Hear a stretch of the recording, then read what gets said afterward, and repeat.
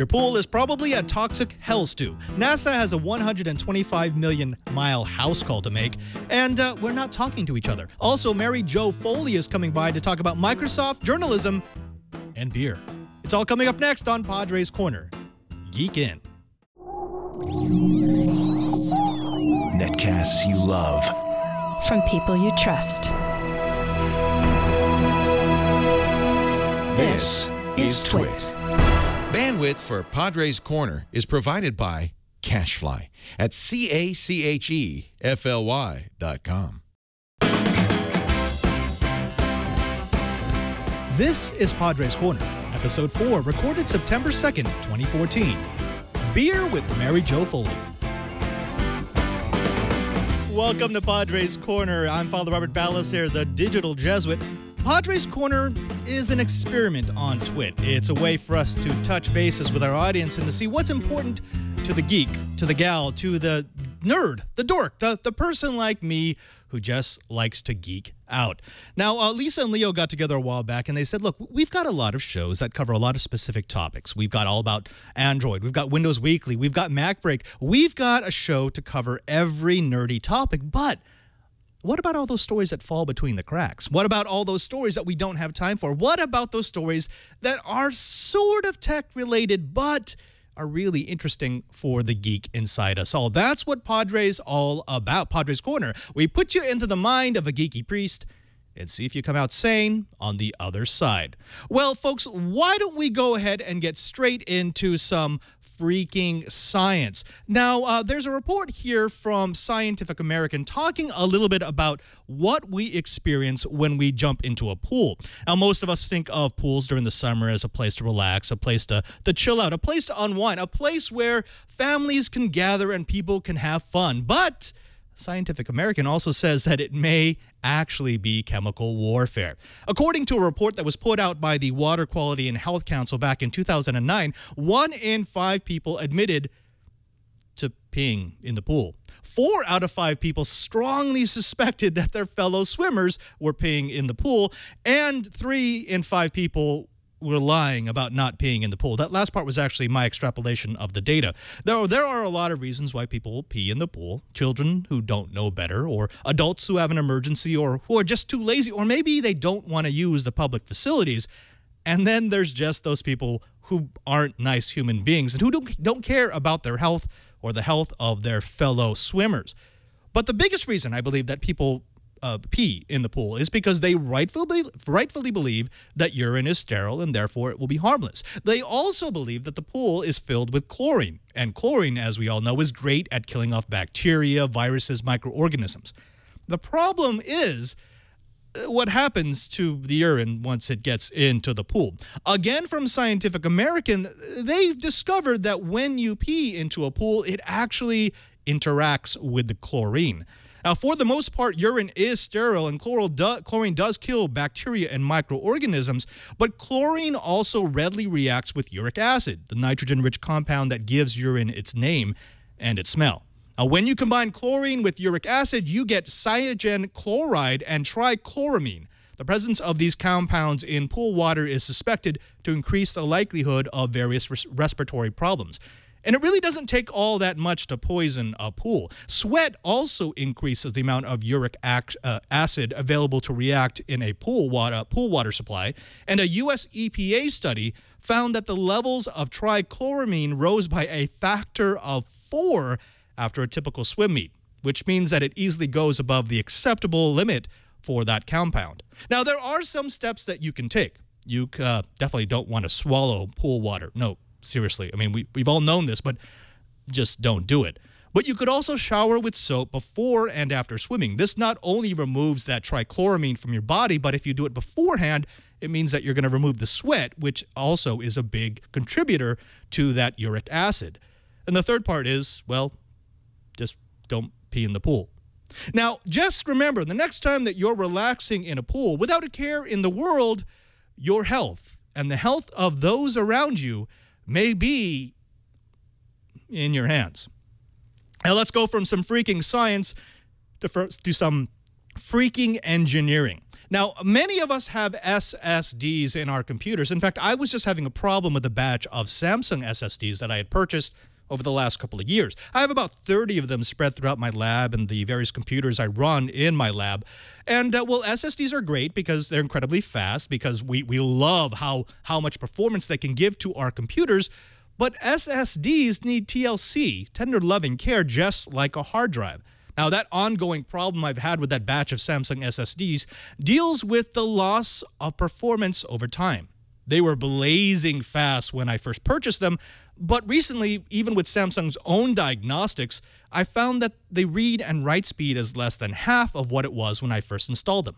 The problem comes from the way that flash memory works. A flash memory cell can be read an infinite number of times, but it can only be written to a finite number of times. The reason for that is the way that a flash cell, the individual component of a SSD, is constructed. It's basically a capacitor, and a capacitor has insulation. And in order to change the state of that cell, you need to push enough voltage through the insulation in order to affect the cell. Now, over time, that pushing through a voltage will degrade the insulation so that the cell is no longer readable. Instead of getting an on or an off state, you get something in the middle, and that's just no good. Now, there are a couple of things that you can do to fix that. You can reformat the drive. You can run a utility that will mark the bad sectors as bad so that, well, it kind of recharges the cells, giving you back that 1 and that 0. But formatting has always been the nuclear option to get rid of bugs, glitches, and bloat that our desktops pick up. It's an absolute pain, especially when you have to reinstall all your software, when you have to change all your settings, when you have to update after update after update to get your computer up to date. Now, the first sign of the problem is the slowdown, but the next sign would be a loss of data, which absolutely is not acceptable. Now, this is bad. You and I would both agree that this is bad, but what if you had an SSD that started acting up and it was 125 million miles away from you? That's exactly what's happening to NASA and the JPL team right now.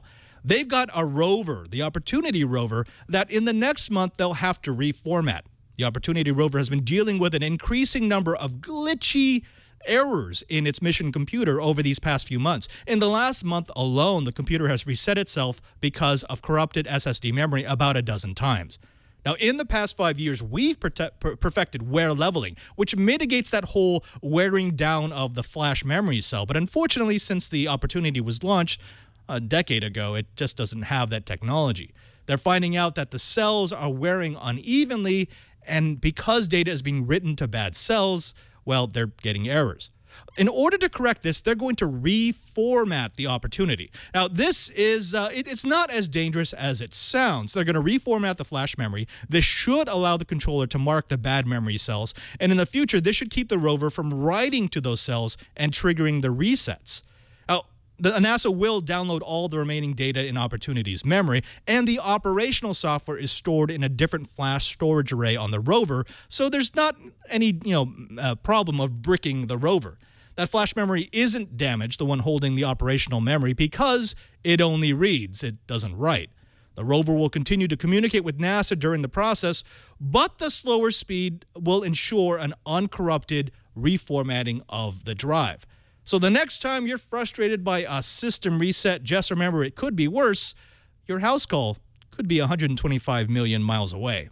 Now, I'm starting to feel a rant coming on, but before we go there, why don't we take some time to listen to Steve Gibson, who might just explain what SpinRite could have done to save the rover.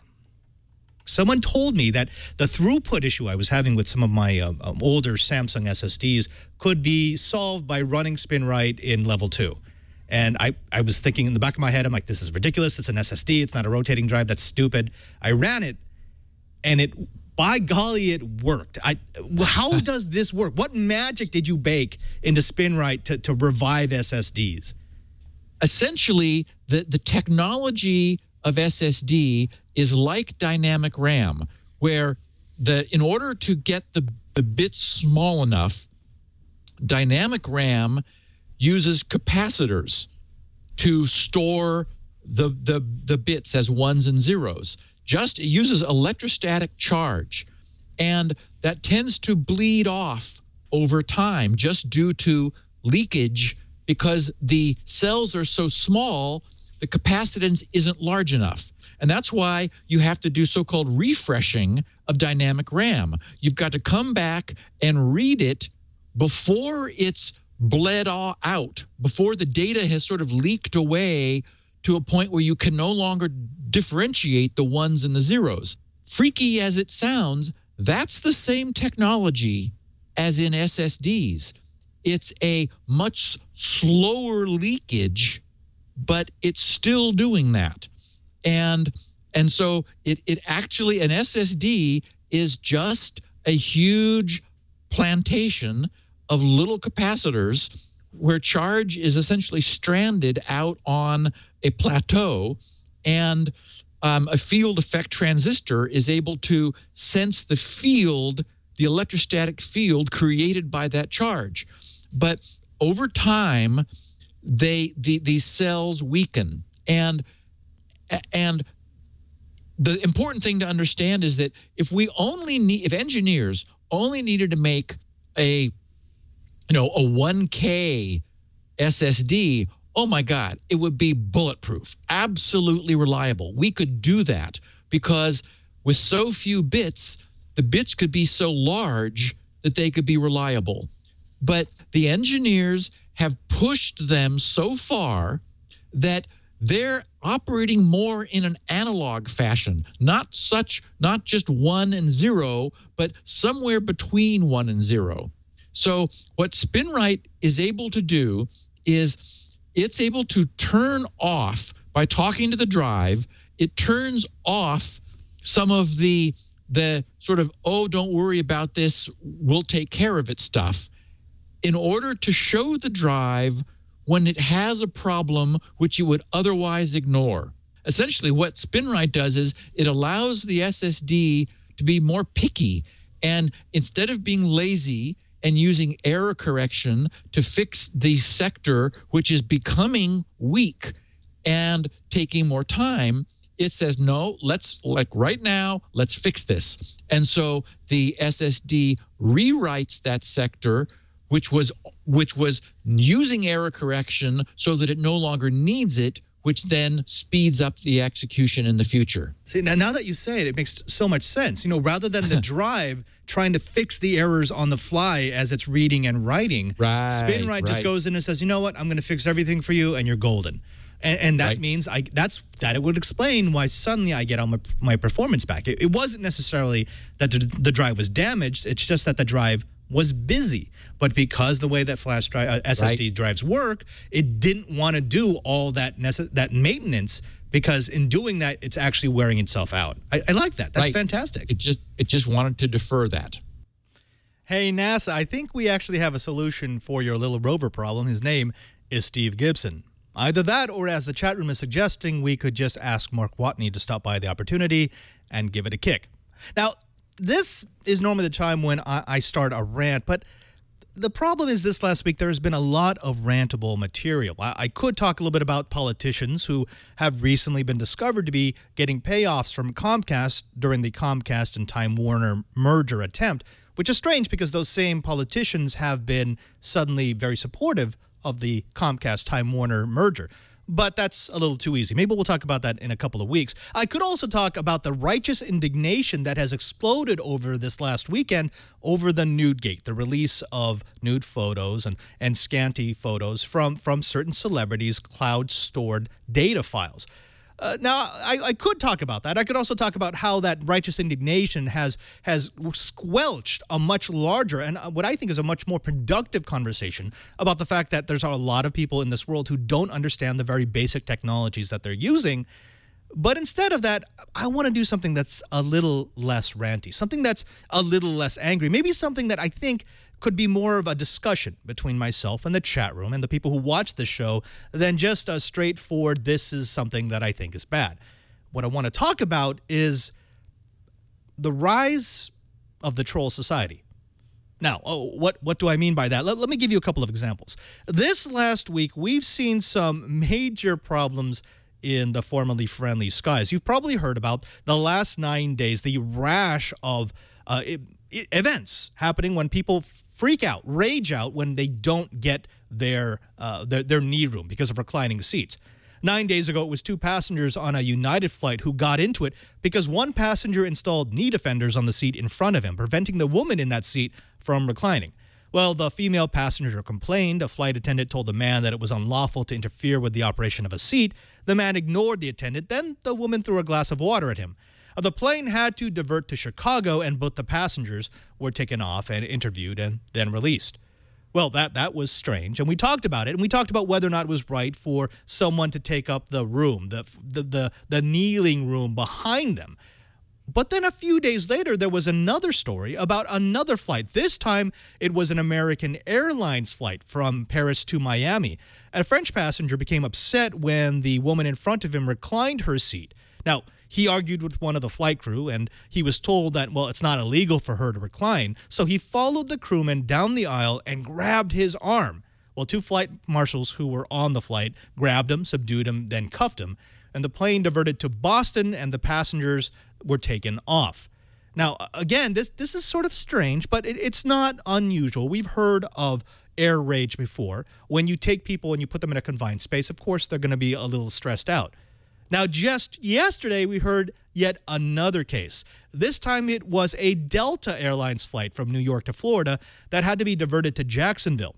A passenger was sleeping with her head on the tray when the woman in front of her reclined her chair. The passenger started screaming and swearing because evidently the seat bonked her on the head, and she demanded that the plane land. The attendants tried to calm her down, but in her words, as reported by her fellow passengers, she said, "I don't care about the consequences. Put this plane down now." Well, the pilot, out of an abundance of caution, did land the plane. She did get out at Jacksonville. She was interviewed, then released. It would be easy, very easy, to look at all of these incidents and say, it's just normal. This is totally normal. People get upset, especially when you pack them together, especially when you make them travel. Traveling is one of the most stressful experiences that we have as humans. But I think that's the easy way out. I think that's the too easy explanation of something that may be far more complicated and far more meritorious of our attention. I think that we've forgotten how to talk to one another.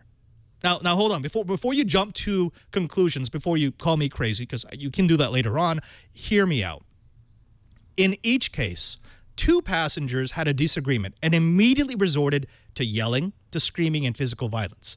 There was no attempt at a conversation about what was fair. There was no give and take leading to a compromise. There was instead an assertion of, this is my right, this is what I'm entitled to do, and therefore you are in the wrong from both sets of passengers. And when that wasn't honored, violence ensued. Now, this isn't new. I'm not saying that this is a new phenomenon, that this is only happening now, that this is something that's occurring within the last 2, 3, 10 years. There's always been conflict whenever humans have a conflict over resources. But this feels a little bit different.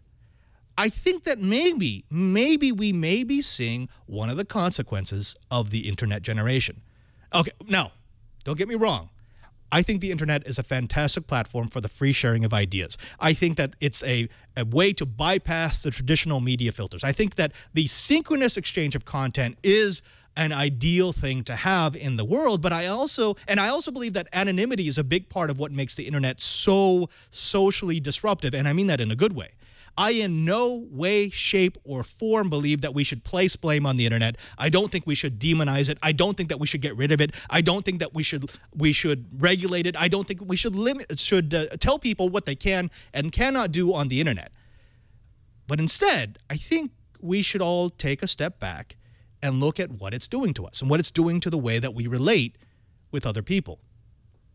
The danger of such ubiquitous, unrestrained, anonymous communication is that we've started to spend more time talking at people than with them. Again, this is a major generalization. You could say this about many different parts of many different eras in the history of humankind, but the internet has now enabled it to be so easy to do. I no longer have to have a conversation with someone. I can post. I no longer have to have an intelligent communication with someone. I can make a snarky comment. I no longer have to defend my views. I can be a troll. Now, let's step forward a little bit. Another example of this would be that today, the most popular gaming YouTuber on the planet, PewDiePie, announced his decision to turn off YouTube comments and leave them off. Now, he's starting to feel that YouTube comments are no longer fostering useful interaction with fans. Instead, he's going to turn to Twitter and to Reddit and hopefully moderate the communication so that he can get better interaction without what he calls the spam and the self-promotion and just the straight-up trolling. I think what PewDiePie is experiencing is just another example, a microcosm of that larger problem I spoke of before, which is we've forgotten how to speak to one another. We've forgotten what a polite conversation sounds like. We've forgotten how to properly make our arguments, how to properly defend ourselves to someone else, how to properly convince someone that maybe they could take our viewpoint. Instead, we have, as the internet generation, and I include myself in this, I do this all the time, we have reduced ourselves to the next witty comment. We've reduced ourselves to the next snarky tweet. We've reduced ourselves to the next bumper sticker piece of wisdom and forsaken deeper, more meaningful, more intelligent conversation. And it's not just the trolls and the spam and the haters and the flame wars. I think that we've all accepted this as normal. I mean, this is not just people who are on the internet. This is what this generation is doing. This is what we as a society have agreed to do. And I think it leaks out into the way that we look at complex social issues. I think as we look at things like conflicts around the world or the issues of privacy or whether or not the government should be in our business, just go down the list of all the current events from the last year or two, it's changed. The way that we consider our rights, the way we consider ourselves, the way we consider our obligations to those around us have, I think, been lost, been forgotten, maybe changed for the worse. Now, I don't want to make this nostalgia. I'm not saying back in our days we had perfect communication, because we didn't. This internet thing is something that we're still sorting out. It's still something that we're bringing to maturity. However, I think we have this wonderful opportunity, this teaching moment, this thing that I talk about a lot, this chance to actually form the same sort of communication that's forming us, to look at the way we communicate, to look at the way we relate with one another, ultimately to look at the way that we value one another and say, is this the best way to communicate? Is this the best way to debate? Is this the best way to have a conversation? I think if we figure out that part, then we'll be a little bit closer to what it means to be a truly connected society. That's the end of my rant, and now that means we get to my favorite part of the show when we bring our guest in. Ladies and gentlemen, I bring to you a woman who needs no introduction if you're a fan of the Twit TV network. It's Mary Jo Foley. Mary Jo Foley, thank you so much for coming on. I know it's late over there. I think when you agreed to be on Padre's Corner, I did not think I was honest about the time. So thank you for being with us. I think you were honest, but I think I didn't do the mental math. I don't do mental math much either, so that's quite okay. Now, you're in New York right now. We were talking briefly before the show. It's crazy hot over there, right? I know. It is crazy hot right now. Today it was 91 or 92. Today was the hottest day of the summer in New York this year. Wait, what? I know. Yep. It was actually a really beautiful summer here until September. And now it's suddenly 90 with 80% humidity. It was just miserable today. You know, we're actually seeing that over here in San Francisco, too. It's been mild the entire summer. In fact, we do this retreat in Los Altos, which is also here in California, just down the peninsula a little bit.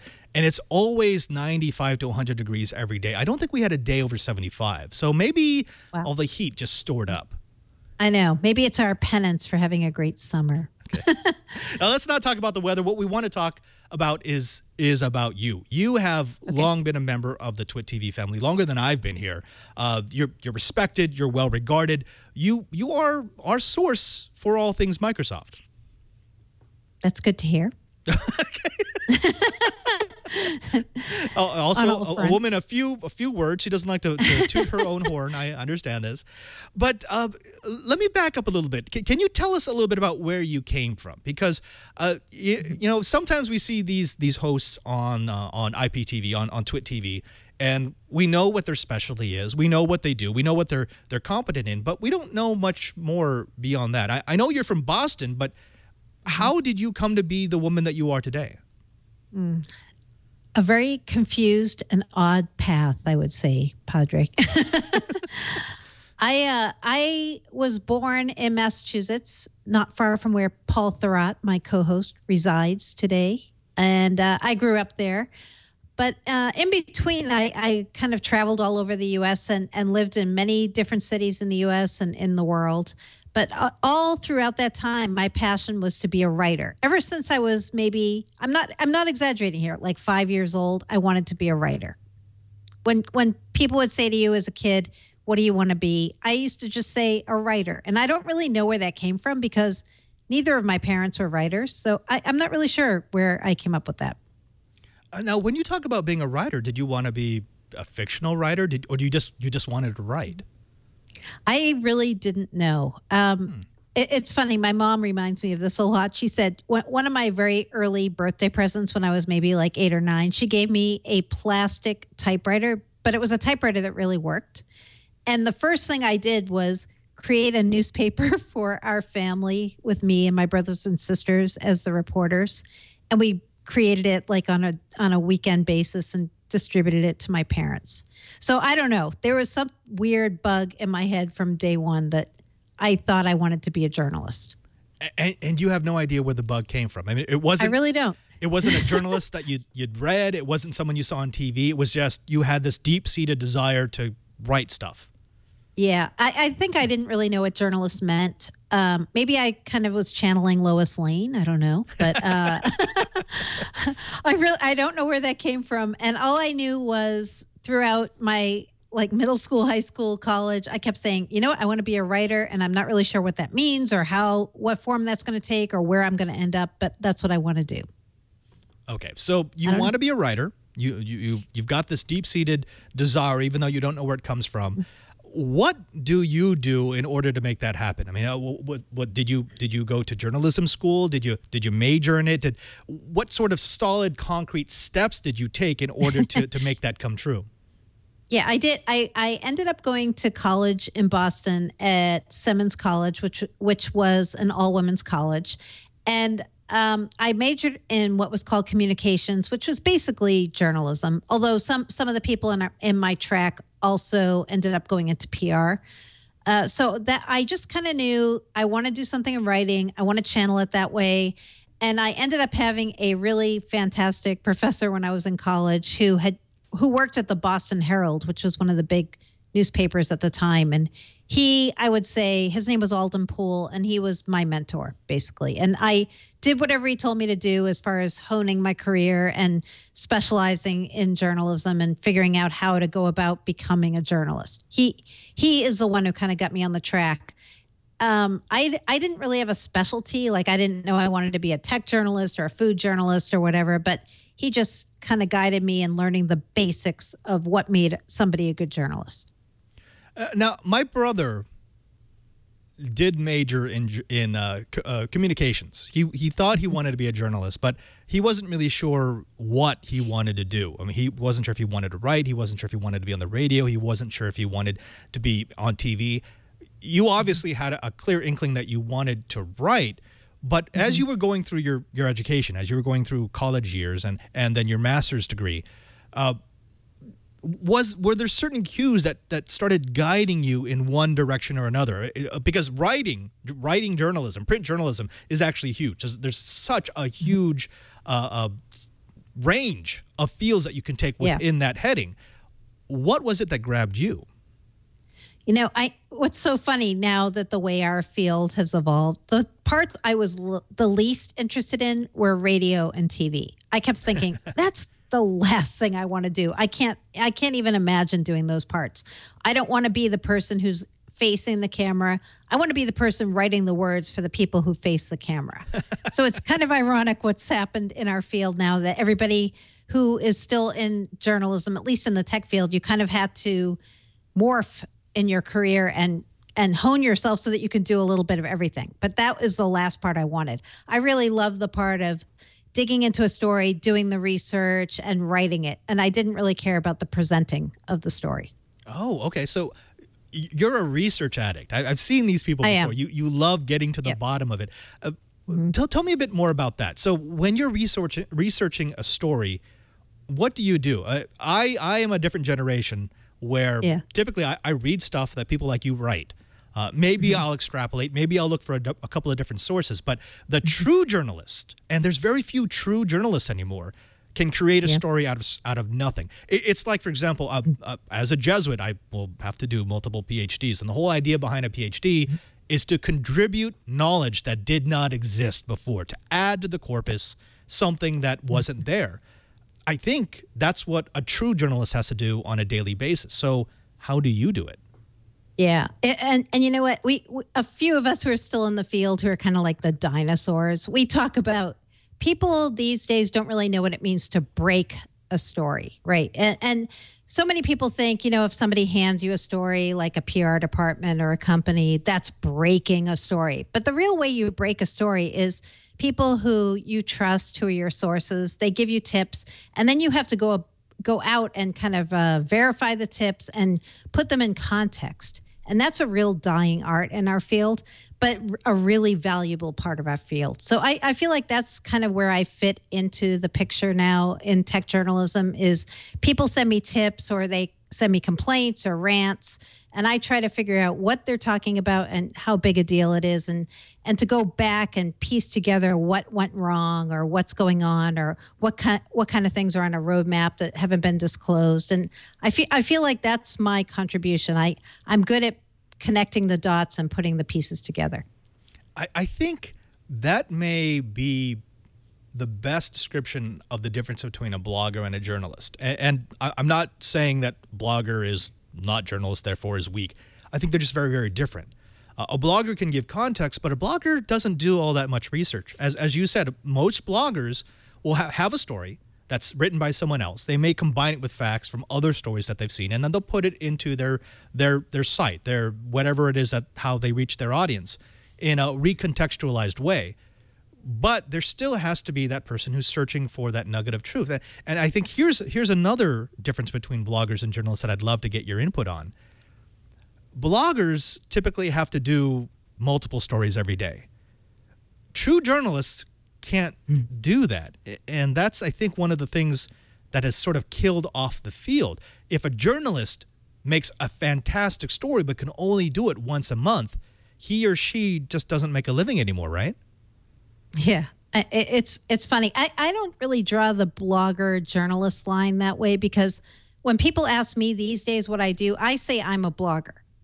To me, when you call yourself a blogger, it means that you're injecting your opinion in pieces that you write and that you're not pretending there's some unbiased truth. That's kind of how I define blogging. But I know what you're talking about. You're talking about people who regurgitate stories that other people create, and they don't have a lot of value add necessarily. And you're right. That is a tough place to be if you're the person generating the original content. You have to have a very solid financial backing, somebody who's allowing you to take the time to do the research. I actually worked a while back for a publication where we got 6 months to write a tech story. And it was expected you were going to take the full 6 months to do the research, the writing, the vetting, the fact checking. And man, those gigs are few and far between, especially in tech anymore. And I'm not saying just because you take a long time to do something, it means it's better. And in fact, that's actually not always true at all. But to have the luxury of the time where you can really dig into something and talk to multiple sources and talk to customers and partners and vendors, it really does make the story a lot more well-rounded. But these days, that's a luxury very few of us have. Right, right. Who do you look up to? I can think of locally, we have the San Jose Mercury News here. And for my entire childhood, and actually most of my young adulthood, they were known as an investigative outfit. That's what they did. They did hard reporting. They did hard journalism. It took a long time to develop stories, but every time they released a story, it was award worthy. Recently, within the last 10 years, that's all gone. They can't afford it anymore. They can't keep all those qualified journalists on staff. They can't keep giving people all that time to do reporting. And so now we're at this point where most papers are just a regurgitation of the AP and other news sources. Do you lament that? Do you see that as, oh, good times gone, or is this just an evolution of your trade? I think it's an evolution of our trade and not one I'm really all that happy about. But, it's funny when you are asking, who do I look up to? Do I have kind of role models or whatever? I don't really think of things that way. I admire good stories when I read them and really respect that people can still find time and ways to generate those with all the pressures of page views and clickbait and all that. But I don't really have people who I kind of idolize. I more just admire something good when I see it out in the field. Right. I think that's a good way to do it. Let's take a step back, because I don't want to let you off the hook about your journey into tech journalism. I heard somewhere that your entree into tech journalism, because remember, we know that you wanted to write, you just didn't know what you were going to write about, was an accident. It was just luck of the draw. It was. It definitely was. That's not even hyperbole. I graduated from college and was applying for jobs, and I was just kind of out there applying for anything and everything. I didn't really know where I'd end up. I knew I was going to have to come in at an entry-level position once I got out of college. And so I applied. One of the places I applied was a new startup magazine in the Boston area called Electronic Business. That was a Connors publication. And I remember saying to them when I applied there, I don't know anything about tech. So if you guys hire me, you're going to have to train me. I literally know nothing. And they took me on anyway, because they had let me do a writing test there while I was interning. And they liked what they saw. They saw some potential, I guess. And so they said, yep, even though you know zero about tech, we're going to take you on and let you learn on the job. So it was very much an accident for me to get in. And, why did you stay in tech? I mean, that might have been why you got into it, but did you find satisfaction in what you were writing? Because, I mean, I know that you had a couple of different choices. You could have written for a travel magazine. You could have gone into, more news outlet type writing. But after you had this first break with a tech outlet, you decided to stay. I did. There's been some things that have kept me doing this, and I've been doing this more than 30 years now, which is kind of crazy to me that I stuck with it all that time. And I did a couple of times have ideas where maybe it was time for me to go, and I took some side diversions that almost took me out of the field. But the things I like about tech are, number one, even now, 30 years later, I feel like every day I learn something new. And I know that's not true of every job that you have in any field. Every day I feel like at the end of the day, wow, I learned X that I didn't know when I started today. And that's an awesome thing to get to have, the opportunity to learn all the time.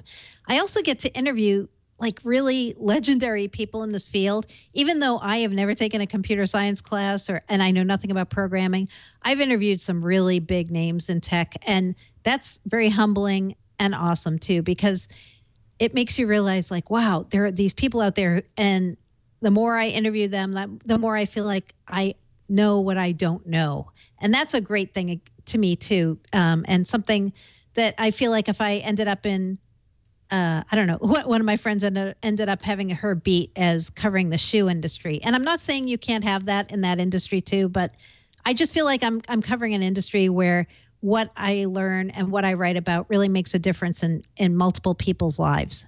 And maybe you do too when you're covering shoes. I don't know, but I just don't feel like I regret the field that I ended up in. Yeah, I guess it does add to the job satisfaction to know that there are so many other people who want to get a grasp on the thing that you're learning. Something else that you said that struck me is this idea of, as you're reporting, as you're researching, you're learning new things. Something I've heard from some friends who have been in the journalism business for a long time is some of them are in fields where there has literally been nothing new for the last 30 years. It's the same stuff over and over again, and it's rehashed, and they can write the stories with their eyes closed. It's a living, but they never come home and say, oh, well, I learned something new today. It was, oh, there was another release of blah, blah, blah, blah, blah, and it's just like the last release of blah, blah, blah, blah, blah, but this one's going to make $5 billion. I think that matters, right? I mean, is that what keeps you fresh, keeps you coming back for it? Yeah, definitely. I mean, a lot of people say to me, wow, you only cover Microsoft. Like, that's your whole beat now. Isn't that boring? And everybody who says that to me, I said, do you know, like, the different fields that Microsoft spans? Like, in one day, I can write about everything from Windows to mobile devices to security to Xbox to CRM, health. I can write about almost any field because they are a company that spans every field. And I guess maybe if I was covering a company that was in one very narrow segment, I might feel kind of stymied by just being pegged into one beat or one company beat. But because they span so many things and because there's been so much change in the tech industry and in the places that they play, I never feel bored. I literally never feel bored.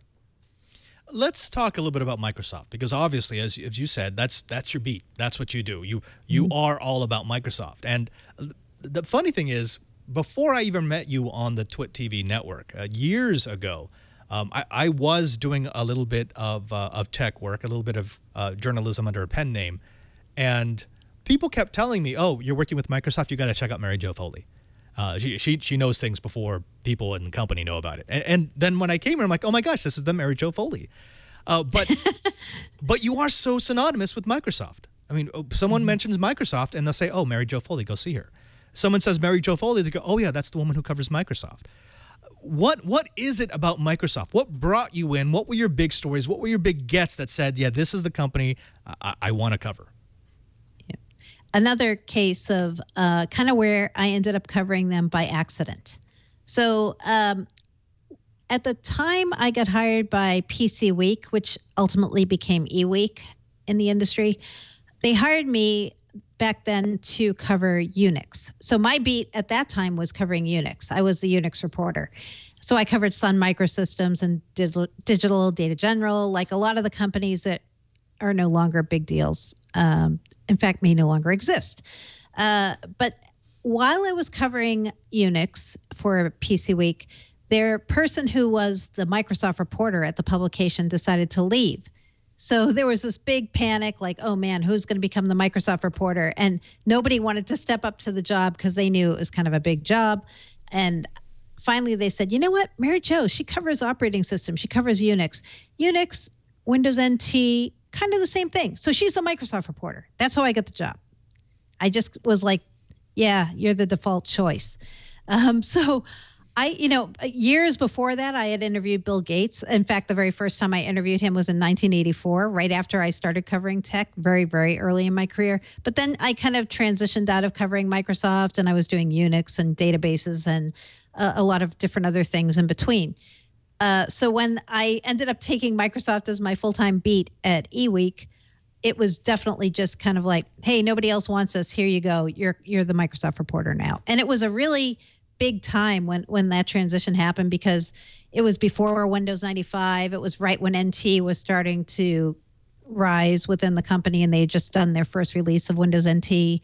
So I just kind of was at the right place in the right time and got to cover them as they became more of a force in operating systems and other products. Okay, I'm going to get mean here. I'm going to get devil's advocate for a bit. I hope you don't mind. Nope. There's always going to be people who say, okay, Mary Jo Foley is an intelligent woman. She obviously has chops. She obviously knows how to research. She obviously knows how to write. So why in God's good green earth would she choose to be associated with a company that is known mostly for bugs and defects and angry people? Don't you, Mary Jo Foley, don't you know that Windows is a sinking boat? Why have you anchored yourself to the sinking boat? You would bring up that story, wouldn't you, Padre? Yeah, that was like one of my big kind of breaks into covering Microsoft when I got my hands on a memo right after they launched Windows 2000 that said there are still 63,000 bugs left in Windows 2000. And it was meant to be, I believe, kind of an inspirational memo to the team. Like, yeah, you guys, you did it. You came out with this operating system, but you know what? There's tons of things we didn't resolve.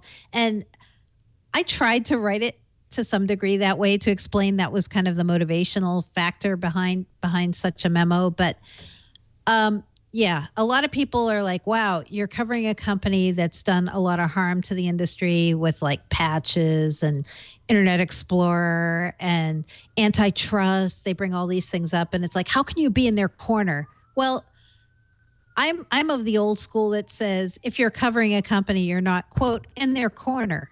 I'm not sure Microsoft still sees me as a friend. In fact, I would say many people and many teams at Microsoft see me as a foe even now.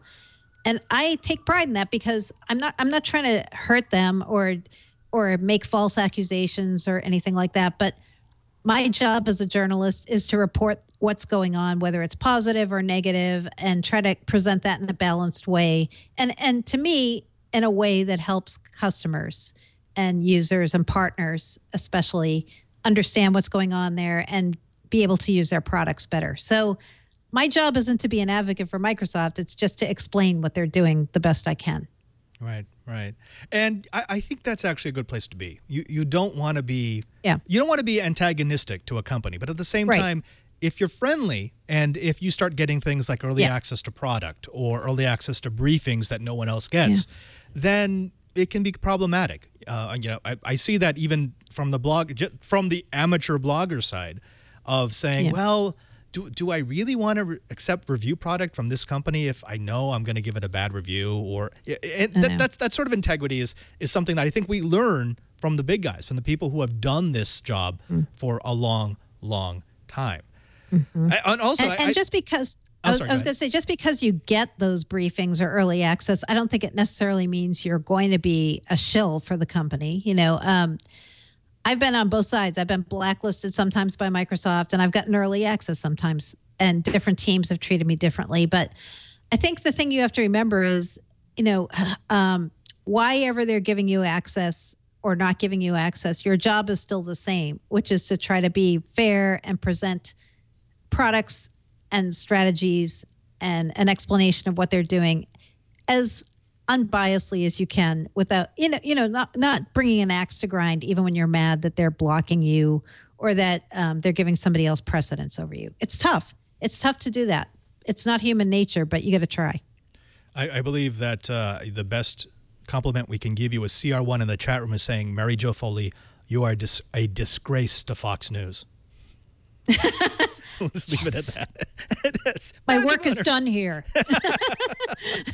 Now, I will say, us being on the same program together, I think that puts half of all the Twit hosts who really dog food Windows products, who use Windows machines on a daily basis. I think we're all now gathered in the same place, which, okay, that tells you where we're coming from. When we come back, I do want to talk about beer, because I promised you we're going to talk about beer, so we're going to talk about beer. But before that, would you mind if we get into the tech a little bit? No, let's do it. All right.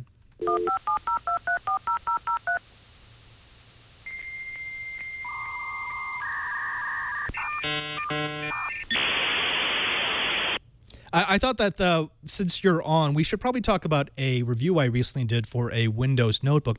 Now, Mary Jo, both of us have Acer S7s, I believe, yes? Mm-hmm. Yeah, I have one thanks to you, by the way. There we go. It's a wonderful, I like it a lot. It's my daily driver. It's what I use. Me too. Yep. But I think we have seen a shift in Windows machines over the last 10 years. Admittedly, they always took up the low range of pricing, right? It was the cheap Windows boxes. We've recently seen boxes that are not cheap, that are not inexpensive, but have been of varying quality. So here we go. Take a look at the Toshiba W50. The Tecra W50A1501 is Toshiba's new for 2014 enterprise-class desktop replacement, targeted at IT departments, power users, and executives. To be clear, this is a desktop replacement. It has a battery, but it's not designed to run away from the power outlet. It's a notebook, but it weighs 6 pounds and is up to 1.37 inches thick. It has a power adapter that weighs more than my Ultrabook. It's built for power and power alone. The W50 is powered by a 4th generation Intel Haswell i7-4800MQ quad-core CPU with 6 MB of Intel Smart Cache, running at 2.70 GHz with a turbo frequency of 3.7 GHz. The CPU is supported by 16 GB of DDR3L system memory upgradable to 32 GB, and an NVIDIA Quadro K2100M GPU with 2 GB of dedicated GDDR5. All that power drives the centerpiece of the W50, a 15.6-inch 16:9 LED backlit IGZO 4K Ultra HD display, capable of 3840 by 2160 and supporting 2160p content. The screen is beautiful. You could stare at it all day and not see a pixel. The colors are deep and rich with no discernible bleed-through. In fact, the only issue I could find with the 4K screen was that it was a little dim compared with laptops with standard 1080p screens. All those specs sound fantastically impressive. The fastest mobile CPU you can shoehorn into a laptop, plenty of memory, powerful dedicated graphics, a monster screen that is beautiful, and with a street price of about $2,200, it's a decent purchase for power users. The question is, does the rest of the notebook measure up? First up, connectivity. And the W50 has it in spades. On the right side, you'll find a Kensington lock port, the comically large power port, gigabit Ethernet, a media port, USB 3.0, and an express card slot. On the left side are audio, a smart card, an additional 3 USB 3.0 ports, with one of them doubling as an eSATA connector, VGA, and full-size HDMI. The front of the W50 houses a media card reader, and the underside hides a docking port. Toshiba equipped the W50 with Bluetooth 4.0, a dual-band 802.11 ABGN AC Wi-Fi adapter, and a DVD Super Multi-Drive. The W50 has a full-size backlit keyboard with plenty of spacing, a dedicated numeric keypad, and a standard multi-touch trackpad with a row of status LEDs just below, as well as an eraser head pointing device. So that's all the good stuff, and a lot of good stuff it is, but now to the rest. Primary storage on the W50 is a 7200 RPM hard drive. Not an SSD, not a hybrid, not a rotating drive with an SSD cache module, but a straight-up hard drive. I don't understand the thought process of an engineer who thought to combine a high-power GPU and CPU, a load of memory, and a 4K display with a storage device that is slower than slow. It makes no sense, and Toshiba included a makes-no-sensometer in the LED that shows hard drive activity. If you're doing anything that requires even moderate storage usage, your experience will vacillate between awesome and awesome and awesome and. Toshiba does include some decent software like an auto parking utility to prevent hard drive damage in a fall, but all those little pieces of bloatware conspire to keep the hard drive active all the time, and that just kills performance. Nowhere is that more clear than in benchmarking. The W50 scored a 9967 in PCMark Vantage. That's well below the 13 and 14,000 that we've seen from Dell and HP desktop replacements. Though the W50 has more CPU and graphics power, the hard disk drive bottlenecks all that power. Unfortunately, it's not just the hard drive. The construction itself is questionable. The unit looks sturdy, but there is way too much flex in the body panels. You'd think that Toshiba would throw in some brushed aluminum, magnesium, or even Gorilla Glass to stiffen the chassis and lid. In all, the W50 is a machine that has a lot of potential, but is crippled by some questionable component choices. The Toshiba W50 A1501 is available now with a 3-year warranty. You can find it online for about $22.50. Now, Mary Jo Foley, one of the interesting things about this notebook, I actually brought this up during the review. I'm doing something with it for know-how. It scored 9,600 or 9,960 on PCMark Vantage. I dropped an SSD in here, just a run-of-the-mill Kingston KC300 SSD, and it jumped from 9,600 to 24,000 plus on PCMark Vantage, which is ridiculous because it's one of these things when you look back at it, you start saying, what are you doing? Why would you do that? Why would you include all this awesome hardware and then cripple it with a hard drive? And I think the reason why I played this is I think this is kind of endemic of some PC manufacturers. Even though they're trying to make higher end devices, they seem to be stuck in that whole we're gonna sacrifice 59% of our performance for a 3% cost reduction. Do you see that a lot? Is that still happening? Yeah, I know. It's funny because I feel like different high-end models of laptops and PCs, you're kind of like, all right, what's the target market here? Because the specs are really different and what they're touting is really different. I mean, even with the Acer S7s, right? It was kind of like, okay, the monitor is really super crazy amazing. And it's like, all right, who is this machine for, right? So I don't know. I feel like there's a lot of weird trade-offs that people have to wade through, and there's really nobody to or no kind of website or guide to wade them through it. You have to figure out what you need, what's out there, and kind of measure your needs against that without a lot of guidance, and that's kind of tough.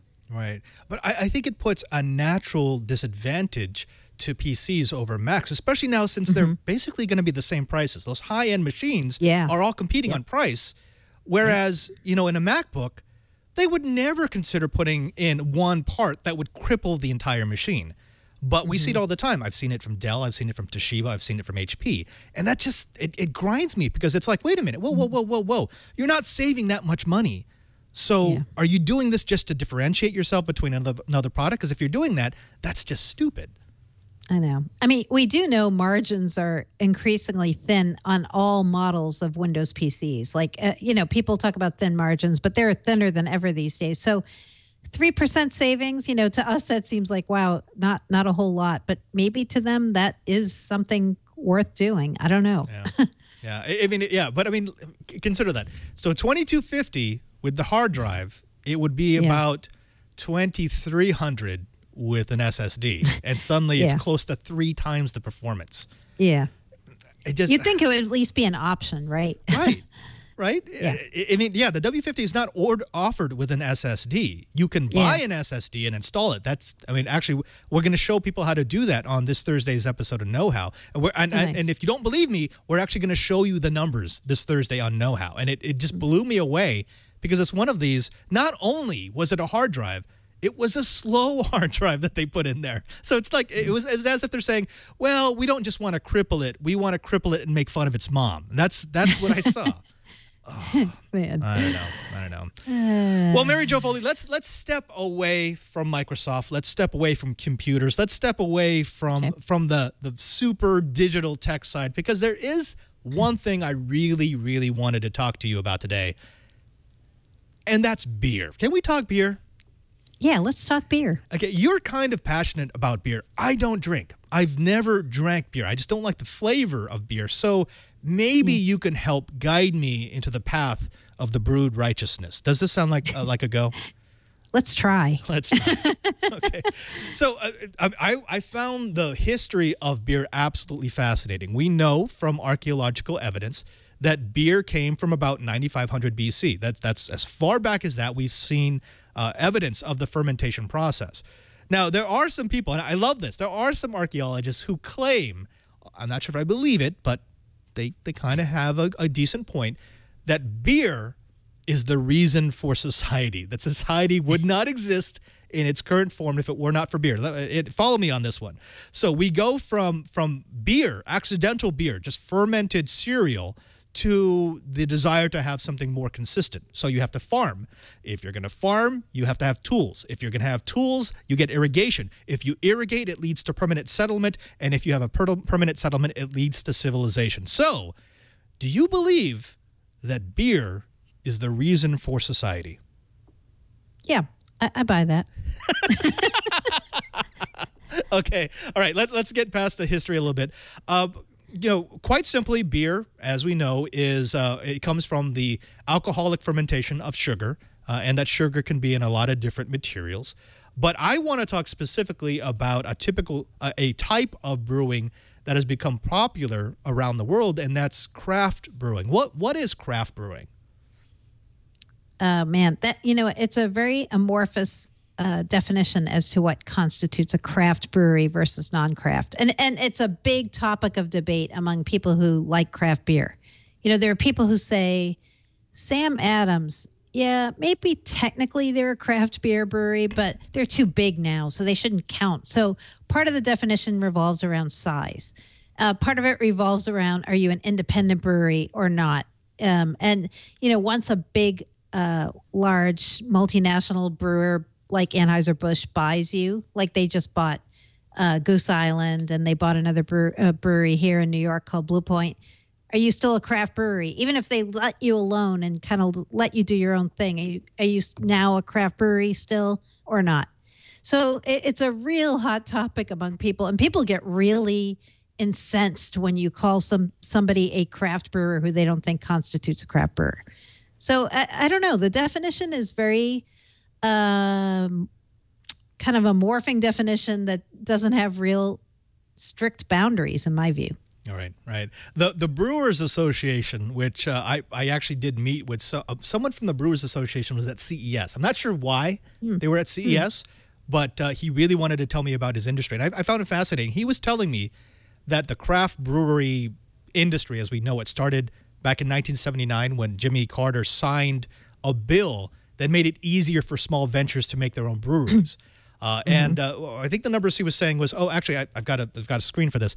The numbers he was saying was that back in 1979, there were 89 breweries.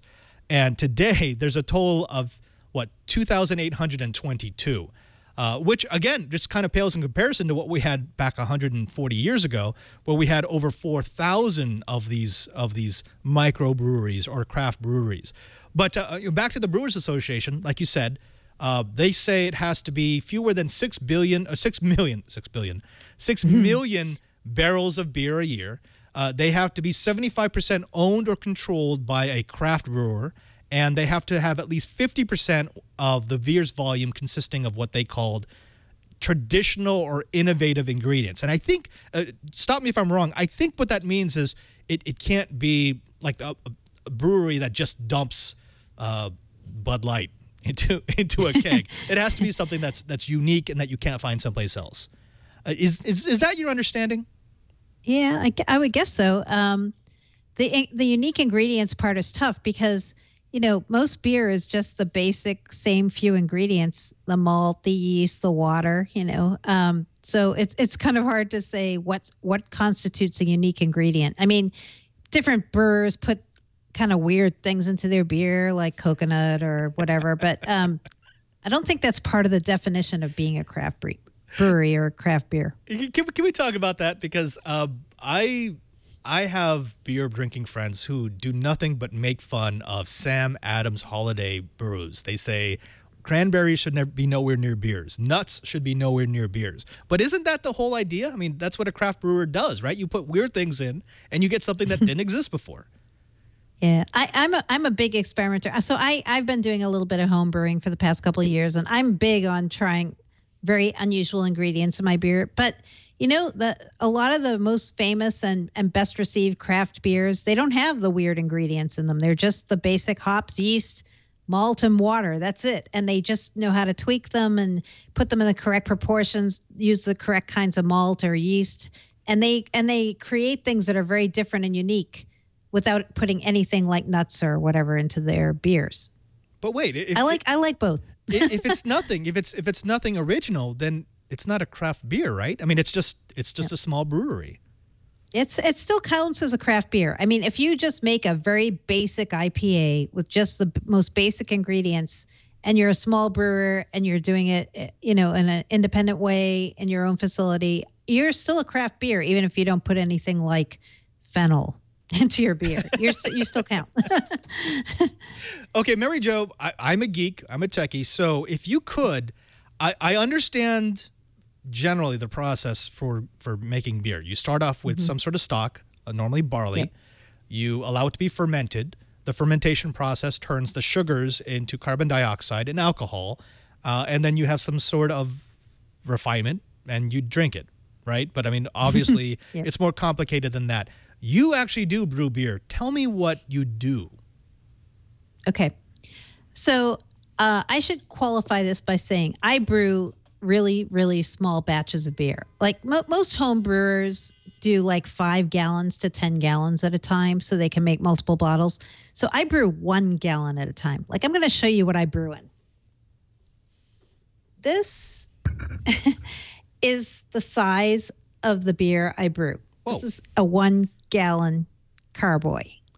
That's like a full-on wash tub symphony beer bottle. Yeah, so it's pretty small. This makes about 6 to 7 bottles of beer, and that's all I brew at one time because I don't really have the room to brew 5 or 10 gallons of beer at a time. It takes a lot of space. You need a really big pot if you're brewing big, and you need to be able to cool it. So you need a big kind of chiller or a big place to throw your big pot into and cool it way down. So yeah, I only do a small batch at a time. And I'll tell you one of my secrets as a small batch brewer. Ooh, okay, wait. No, I love secrets. Okay, so this was shared with me by somebody else in New York City who does small batches. See this weird thing? It's a bag. It's the kind of bag that people who are mixing paint use to mix paint. And the person told me if I took this bag and when I'm brewing, poured all my grains into there before I started boiling them and just dropped this bag into the pot with all the grains in it, it would make my life so much easier in terms of keeping it clean and being able to strain it and all. And I think a lot of people who do small batches don't know about this, but if you look up on the web, brewing in a bag, this is what you do. You brew in a bag. Wait, what is that? What's just a plastic bag? What? Wait, so what does it let you do? It's a mesh bag, and when you put the grain in there, it keeps it more like self-contained, because if you don't have the bag, you're throwing the malt into the pot, and then you have to pour it into a strainer, and sometimes the malt falls into the strainer, and it gets to be a big mess when you're trying to pour the hot water over it to make sure the grains are all, what do they call that? Kind of soaked in the boiling water. So I just do it in the bag, and you drop the whole bag with everything that you're going to boil right into the pot. And then when you pull it out, everything's in the bag. So it's an easy cleanup, easy way to make sure you don't lose a lot of the really good cooking liquid that you cook down, which is what makes the beer, the wort. So yeah, it's a nice little secret if you're doing home brewing and you're doing it in a small batch. So wait, you distill the stuff towards the end, right? I mean, after you get the fermentation. And so what do you do to stop the fermentation? So after you boil, well, I'll show you.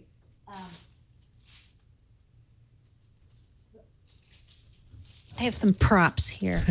These are bags of malt. Like this is a light, like a Pilsner malt that you might use in a beer. This is a dark chocolate malt, what makes a dark beer dark. And so you boil those in water, and towards the end of the brewing, you add the hops. And I use hop pellets that look like rabbit food, kind of. I don't know if you can see these, but they're like little grains that look like little rabbit food. Okay. Back up. Total noob question here. What's the difference between the malt and the hops?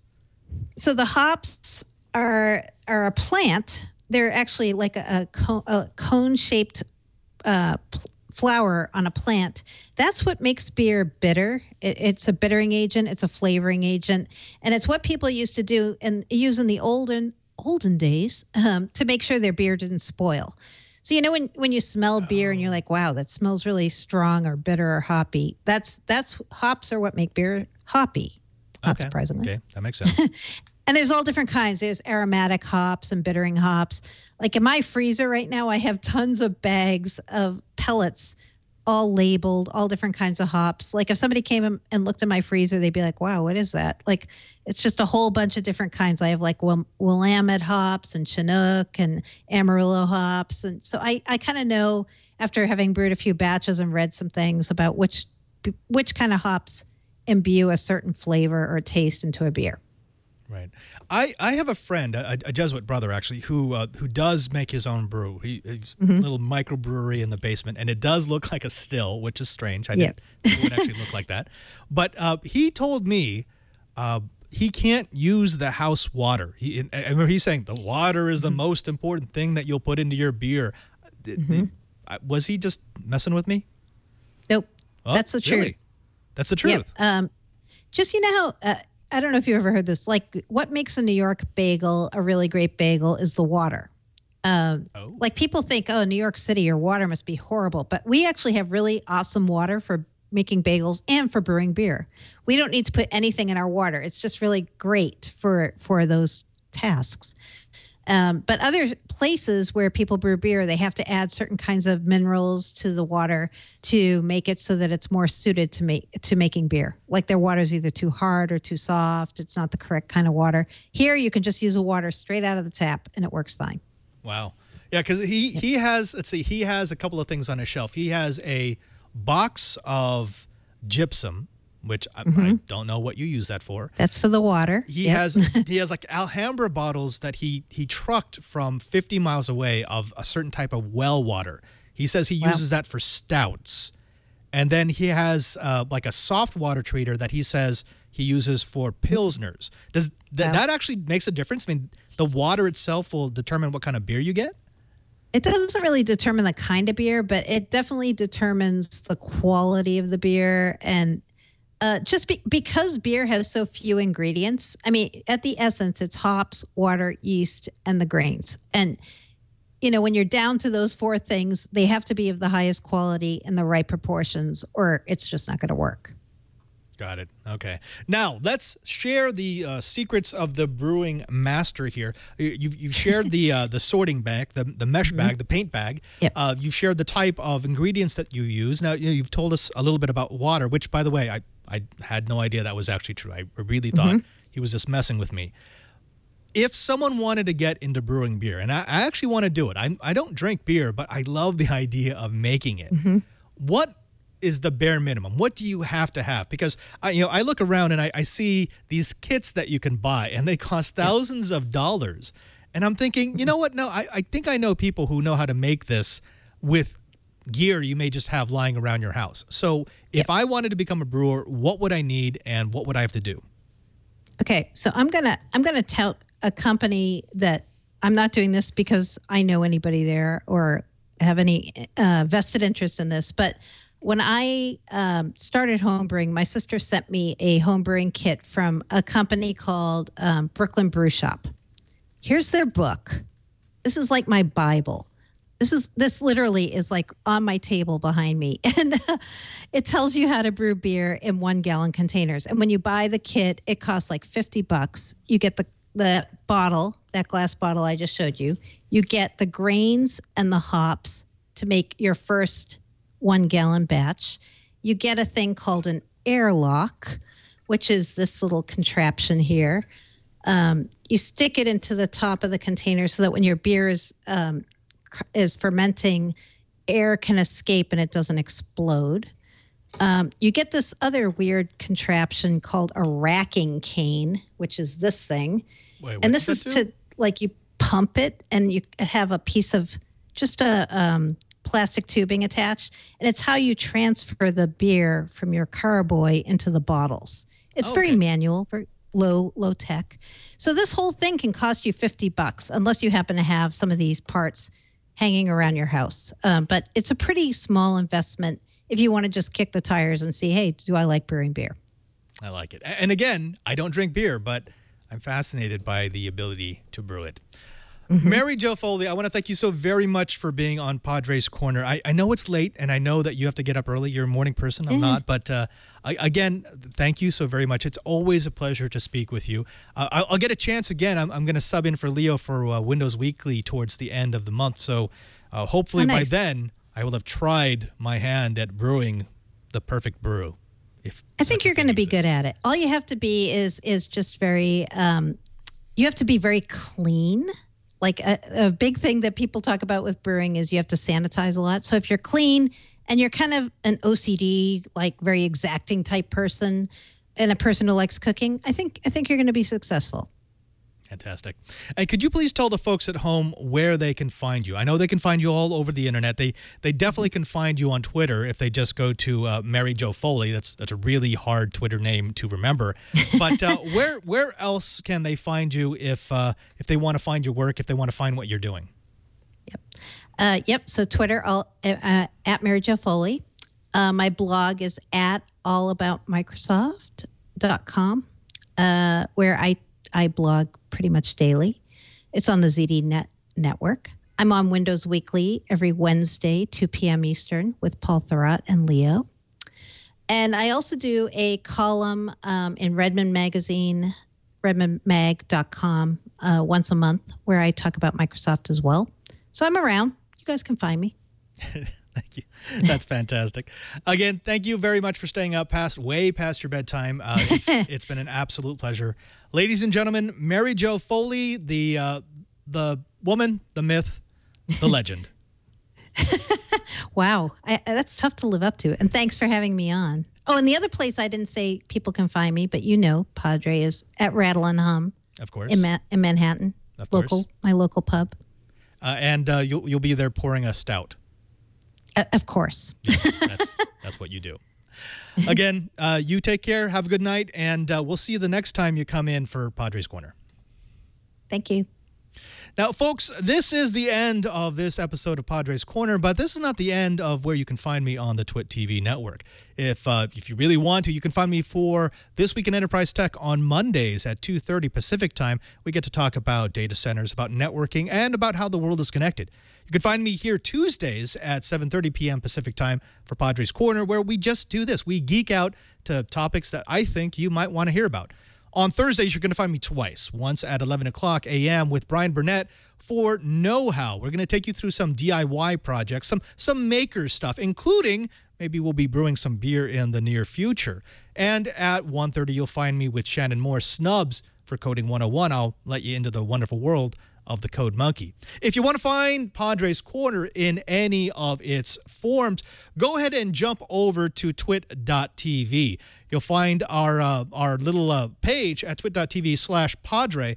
There you'll find all of our episodes. By the way, we only have 4 right now, including this one, and our show notes. If you want to find out about the individual segments that we play during the show, you'll find them there. And if you want to subscribe so that you get every episode of Padre's Corner into your box automatically, we make it easy for you to do that.